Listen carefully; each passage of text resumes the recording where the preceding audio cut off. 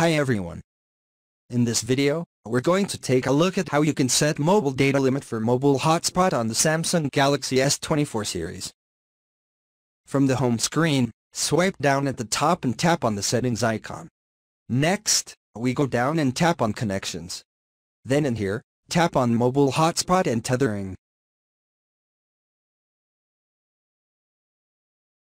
Then tap on the Mobile Hotspot on the left-hand side panel.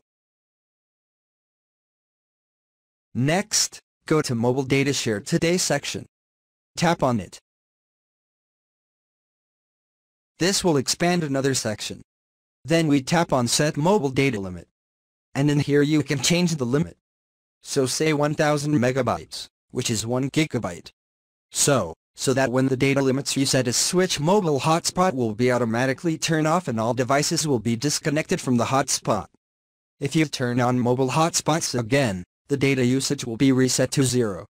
So this feature is especially useful if you have a limited amount of data on your mobile plan and you don't want everyone just connecting to your mobile hotspot and use up all your data.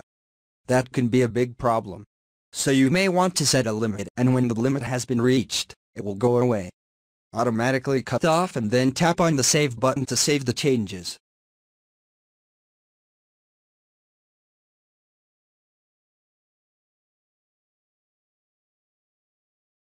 Thank you for watching this video. Please subscribe to my channel for more videos.